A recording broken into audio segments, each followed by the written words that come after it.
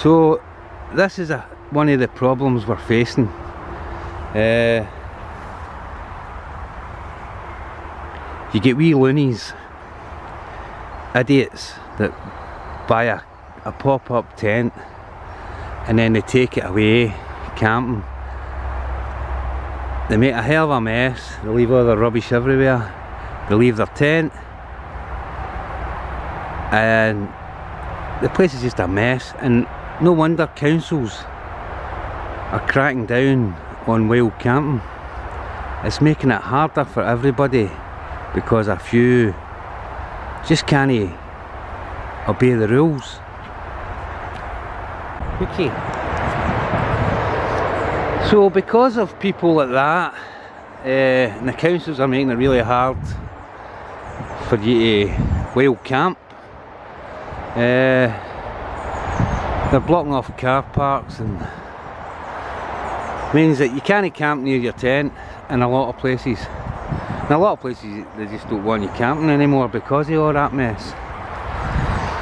So that is one reason when I made the bow tent, when I thought of making the bow tent, I thought I probably won't use this much. It's going to be too heavy. You need to take it in a car.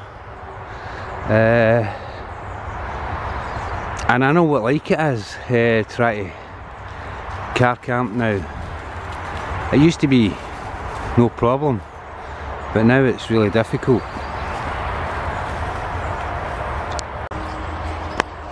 So on the subject of weight, I weighed the components of the tent, the bow tent, and the ribs weigh in. You've got 10 ribs, 3 back poles, weigh in at roughly 18 to 20 pounds. The big bag, which contains a heavy vinyl ground sheet measuring 8 foot by 2 metres, also contains the liner, the front cover, the back cover, the big main cover, ropes, pegs, mallet and dibber, and no doubt it'll probably more pegs will be added to that and more lines. So that comes in at £45, and the ridge pole comes in at £5, so that's a total of £70. Now if I took that car camping and I couldn't get anywhere near the place I wanted to camp, I would need to lug £70 worth of gear, maybe who knows how far, maybe up tracks and all sorts, try to get to a decent place to camp, maybe next to a nice part of the river where it's quiet, or next to a nice part of a loch where it's quiet. But I'd certainly need to lug £70 worth of gear. Unless there was two of you, then you could share the weight, or 2 or 3, the more the merrier. But if you were on your own, you would have to lug £70 worth of tent. That's not counting your sleeping gear and your cooking gear.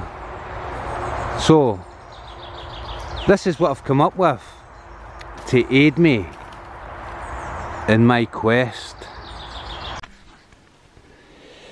Okay, this is 3 parts of the tent. Got your ridge pole here. It's your ridge pole. You've got your main bag, which is a large hold all. So a large wheeled hold all, with the wheels kind of busted up, but it's quite a big bag. And then you've got the grey bag. That's your ribs and your back poles. That's quite a long bag. That's about 5.5 feet. Maybe it's a bit longer than 5.5 feet. The ridge pole bag's about 4 feet, just over 4 feet. So you'd need to carry this plus your other gear if you were on your own. So you'd probably need a rucksack with your sleeping gear and your cooking gear in it. And if you had to travel a mile or so to get to a good spot, you'd want to take all your gear in a winner. You don't want to be walking a mile. Who's going to watch your stuff when you get there? You to go back to get more stuff. So you need to take it all in a winner. So using the ridge pole, this pole here, I'll show you what I done. By using the ridge pole and 2 sticks, one for a handle and one for a brace, I've used a 20-inch wheel on 2 steel brackets that bolt onto the ridge pole. I'll need to get some wing nuts so that I can tighten them by hand and dismantle it easier. But once you take the wheel, the brackets for the wheel off, these two sticks, they just pull out, and that's you've got your ridge pole. So I think it'd be a lot easier loading this up and taking it maybe through wooded areas and along footpaths and whatever.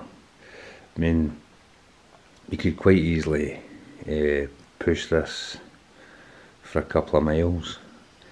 Once it's all loaded up, the actual weight that you're holding, it goes from about 70 pounds down to about 15 to 20 pounds. So it makes quite a difference in the weight.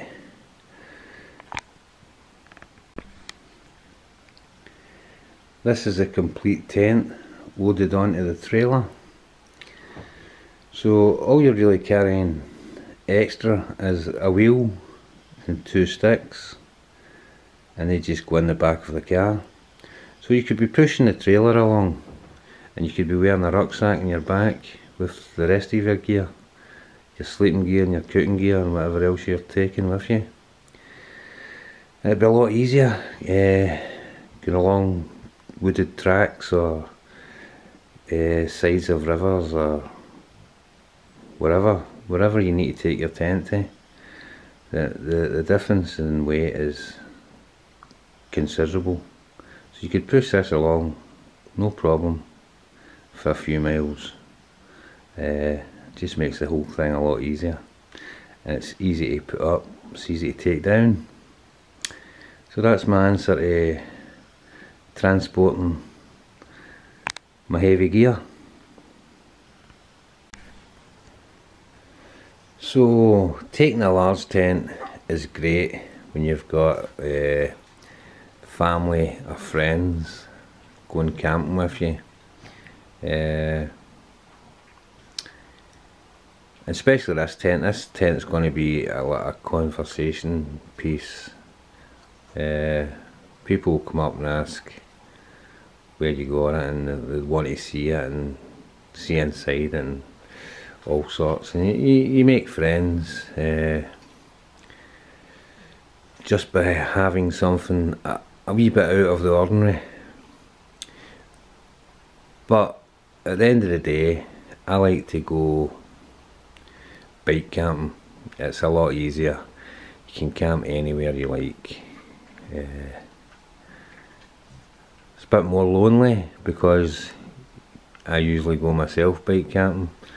None of my mates like cycling very much. So this big tent is for my mates when I go camping with them.